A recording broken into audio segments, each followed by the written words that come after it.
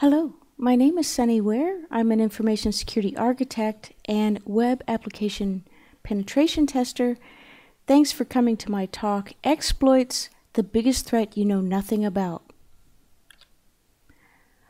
So all of us have consumer needs, and we go out to the internet and we Google, let's say, looking for a camera in this instance, and we see some result sets return. We see a camera of interest, and so we click the link to find out more information. Unfortunately, instead of getting the details about the camera of interest, we are greeted with something like this. All of your personal files are encrypted, and you have to pay 1.2 Bitcoin if you want them back. Of course, this is equivalent to about $500. Now, hopefully by the end of this talk, you will be in a much better position to possibly prevent this, and instead of seeing this message, you maybe would have seen something like this that basically lets you know, hey, watch out, this Google Ads Services.com that's found in Peter Lowe's ad server list is actually a known malicious link. So what exactly are we talking about here? Well, we're talking about drive-by malware downloads. We're also talking about malicious advertising, also known as malvertising. We're talking about spam campaigns as well, which is the delivery of malware through email. And of course, we can talk about ransomware. All of these things have in common the delivery mechanism, which is an exploit kit. Now, what exactly is an exploit kit? Well, an exploit kit is a crimeware that neatly packages up various types of exploits together, including the delivery mechanism for these exploits. And of course, the primary target is going to be people's browsers. Now, if we go through the infection process, we start very simply and benignly with a user visiting a legitimate website. On that site, there happens to be a malvertising ad. Now, there's nothing that would indicate that it is malevolent in any way. What the user doesn't realize is behind the scenes, there are several checks that are being done against their browser to determine if there are vulnerabilities to be exploited. At which point, if there are, then that user is redirected to wherever the landing page is of the exploit kit, at which time there's another scan done of the person's browser, of their operating system, etc., to determine which particular exploit that the kit will go after, and then of course the exploit is done and the malware is dropped on the system. Now, one thing to realize is that in this process, every step of this can be entirely invisible from a user's perspective. And this is a bit different from attacks that we've seen in other areas.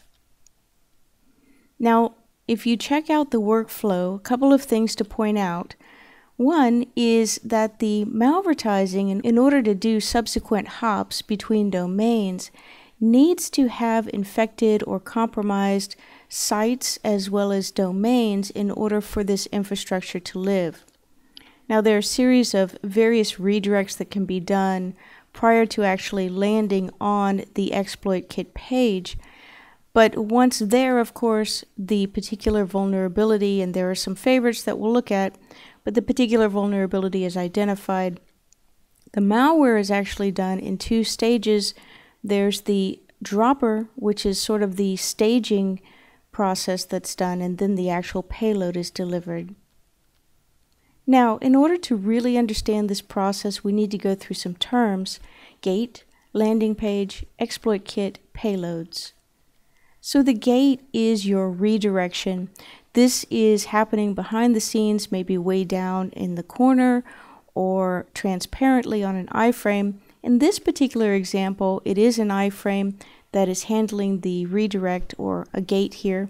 And you can see that it's pointing to a known malicious URL. Now, the landing page where the exploit kit is actually residing is going to probe your browser and version, the plugins and versions, the operating system type as well as the version, and may even try to determine what particular site that you came from. Now the hook, this is where we actually have the payload delivered and we have our victim. Now the possible payloads available can include, of course I spoke of the droppers, the first stage, but that can be followed by ransomware, trojans, spyware, or adware. Now exploit kit platforms themselves are very sophisticated. They have full development teams working on the different components that make up the exploit kit itself. Now the major assembly parts in order to pull off the creation of an exploit kit include hosting IP addresses and domains, of course identifying particular exploits that you're going to go after, identifying the delivery mechanism of those exploits, as well as the payload itself. Now one thing that you have to get your head around is this is a very componentized business where parts of the exploit kit are actually done by third parties. For example, you can have malvertising as a service. These service providers do nothing but ensure that traffic comes to your gate or traffic comes to your exploit kit. You can also, of course, have malware as a service. These shops focus on nothing but the building and kitting up and obfuscation of malware. Now this is a big business, this is not script kiddie stuff, and it has big numbers behind it, as we'll see. If we take a look at this information in regards to the exploit kit, we can see that out of 147 redirection servers that are running per month, Angular was targeting 90,000 people per day. If only 10% were served exploits, and of those exploits served, not even 3% were paying an average ransom of about $300. That still equates to about $34 million on the conservative side, which is about $3 million a month. So as you can see, there's a lot of money to be made in exploit kits. Now, as time has gone on, the exploit kits have had to have more evasive maneuvers. They include domain shadowing, which is compromised domains that are used as jumping points to finally get to landing pages. 302 cushioning. A 302, of course, is a redirect. What's interesting about a redirect is that a lot of times network traffic analyzers will not really pay attention to 302s, and so a lot of the traffic being redirected to the gates and the landing pages can get lost in the noise. And also another evasive maneuver is this custom encryption payload. This is an abuse of the Diffie-Hellman public key encryption in order to encrypt the traffic between the dropped malware payload and the communication back to the command and control. Now, one question you should ask yourself is, have you actually interacted with an exploit kit? Well, how do you answer the following questions? Have you ever gone to a website where there was malicious ads? And generally this is on the lesser known retail websites. How about an infected WordPress site where maybe you've posted a blog? Do you happen to have the Java Runtime plugin inside of your browser? Do you happen to have the Adobe Reader plugin? How about Flash? Do you still have Apple QuickTime installed on your system? So in order to avoid situations where you receive a message that says all of your files were protected by a strong encryption with AES, now follow all of these instructions. In order to avoid such a thing, we need to start looking at what kind of protections we can do to defend ourselves. Now obviously the result of paying the ransom is that you hope to get your unencrypted files back. Another option that is now appearing is instead of paying the ransom, you could actually work for the exploit kit makers by allowing your particular browser to be used as another jump point. Let's take a look at the threat landscape and what types of exploit kits we're talking about. If we take a look at this, this is one of the original exploit kits called Black Hole. You can see that as a renter of an exploit kit, you receive an account, you log into your account, and then you're able to see all sorts of statistics about the types of browsers that are getting infected, the types of operating systems that are getting affected, and the particular payloads that are actually working. Now, exploit kits today, or of recent days, that we'll talk about include Angular, Rig, Nuclear, and Neutrino. Now, Angular, of course, is no longer available on the market due to key incarcerations, but some of its main characteristics included the targeting of Flash and Java vulnerabilities, as well as a JavaScript function called getCola.io that always seemed to be in the deobfuscated code. Rig tends to use PHP as its programming language of choice. It executes malware on a legitimate site and then redirects its victims to a gate. In this particular example, we can see that in the malvertising, there is a source that's referencing a gate. Taken to the gate, there'll be some probing done via this malicious iframe. Of course, this malicious iframe was injected on a website that had a cross-site scripting or a clickjacking vulnerability, and then the gate was able to be created.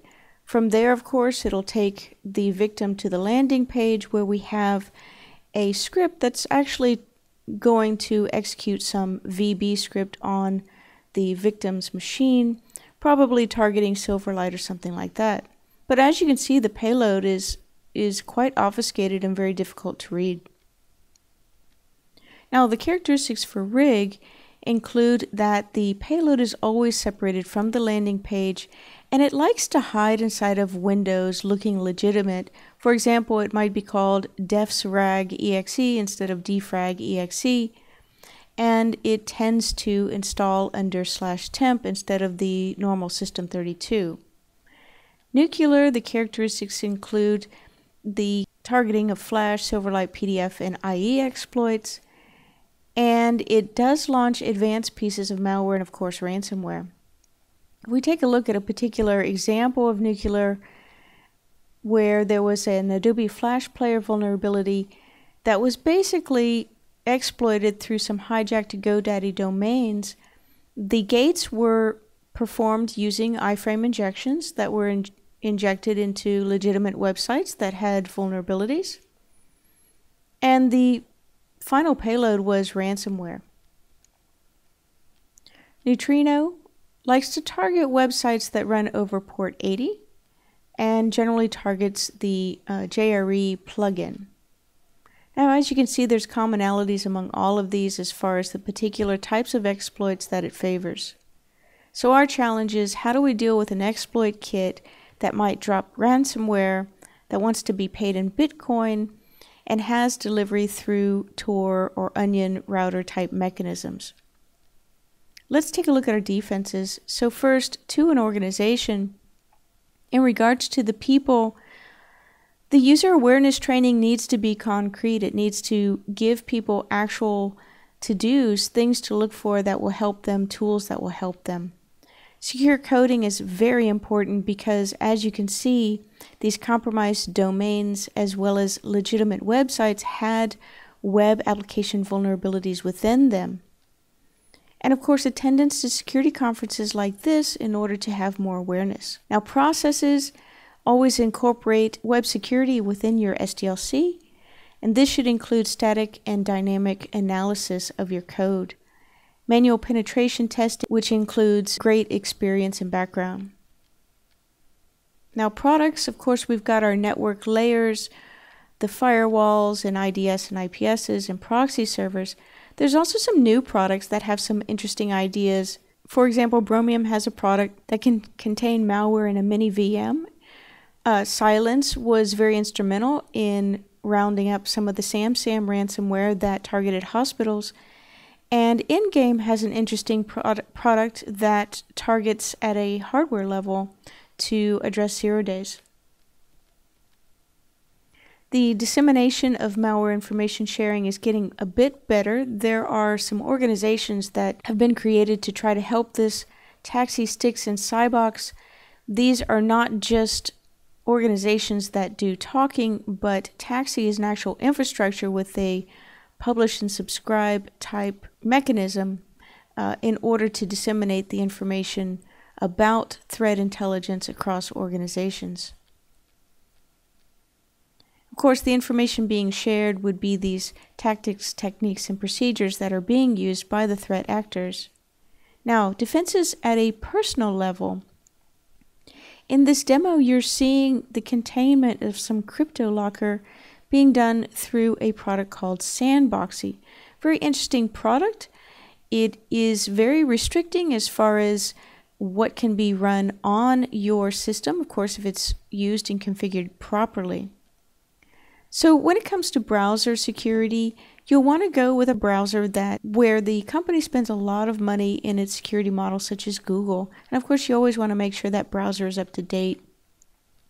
Application blocking, you always want to block Flash and Silverlight, but if you absolutely have to run Flash, just make sure that it's a click to run.